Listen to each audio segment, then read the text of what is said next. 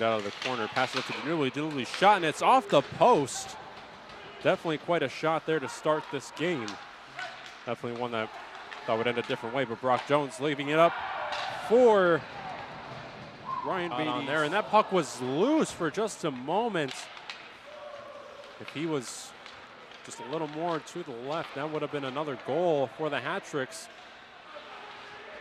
As Janaviria tries to get a score, and Philadelphia, Danbury met by Polakovs in the Philadelphia zone.